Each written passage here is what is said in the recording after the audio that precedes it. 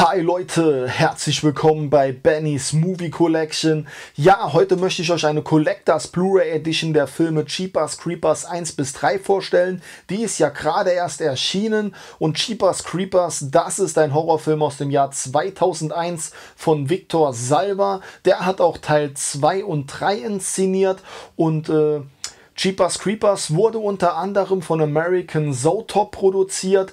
Das ist eine Produktionsfirma, die von Francis Ford Coppola und George Lucas im Jahr 1969 gegründet wurde. Das nur mal so als kleine Info am Rande.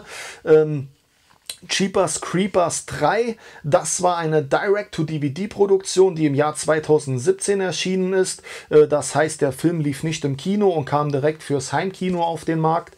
Und laut Informationen, die ich im Internet gelesen habe, verschiedene Foren und Kommentare, soll Teil 1 nur im Repack vorliegen.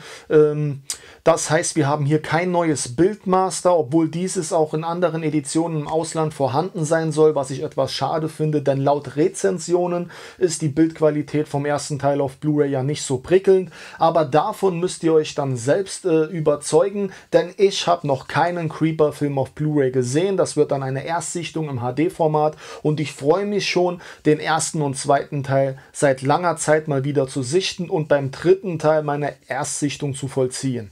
Aber genug geredet, wir schauen uns jetzt mal diese Collectors Edition an. Viel Spaß! Ja, hier haben wir die Collectors Edition von Jeepers Creepers 1 bis 3. Diese müsste im Digipack daherkommen. Es wird für mich eine komplette Erstbegutachtung, denn ich habe noch kein Unboxing oder ähnliches zu der Edition gesehen. Ich kenne lediglich das Frontcover und wir packen das Ding jetzt mal gemeinsam aus. Und ich bin schon gespannt, wie diese Edition aufgemacht ist. Ja, wir haben hier als erstes eine J-Card. Diese ist nur aufgelegt, das gefällt mir schon mal ganz gut. Wir sehen hier schon mal, dass das Ganze ab 16 Jahren freigegeben ist. Teil 2 erstmals und exklusiv auf Blu-ray. Alle 23 Jahre kommt er wieder. Teil 1 bis 3, Jeepers Creepers Collection. Ja, schauen wir uns mal die J-Card von hinten an. Hier sehen wir jeweils eine kleine Inhaltsangabe zu Teil 1 bis 3. Unten sehen wir noch ein paar Szenenbilder und etliche Angaben zu Sprachen- und Tonformat etc. Ja, dann gehen wir zum Hauptstück. Und diese sieht von vorne so aus.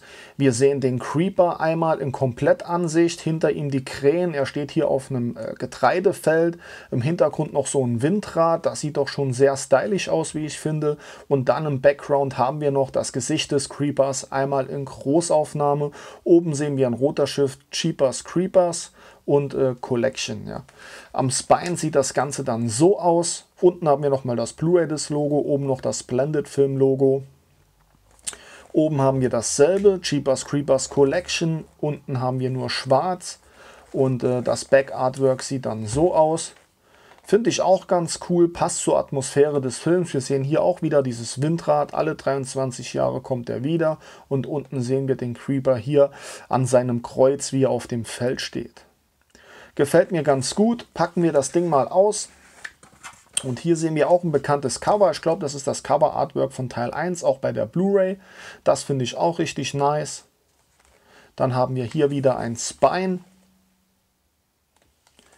Und auf der anderen Seite sieht das so aus. Also von den Artworks her gefällt mir das schon richtig gut, muss ich sagen. Und wir klappen dieses Digipack dann mal auf.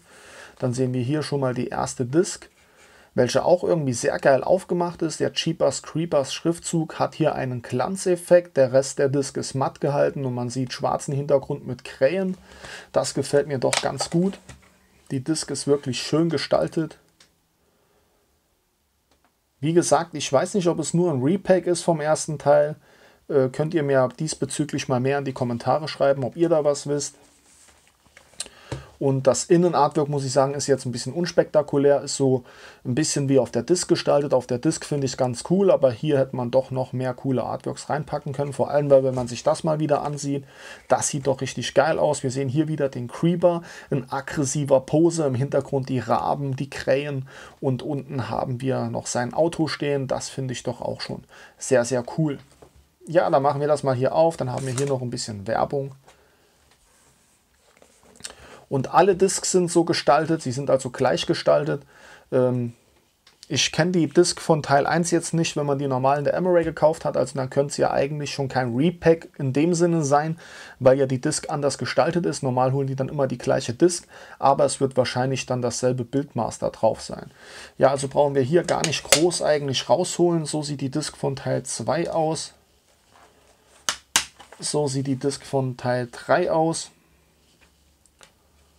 Und so sieht das Ganze dann geöffnet aus. Wir haben hier schwarzen Hintergrund und wir sehen ein paar Raben bzw. Krähen. Spiegelt jetzt ein bisschen, weil das Artwork dunkel ist, aber man kann es eigentlich doch ganz gut erkennen, denke ich. Dann drehen wir das Ganze nochmal um.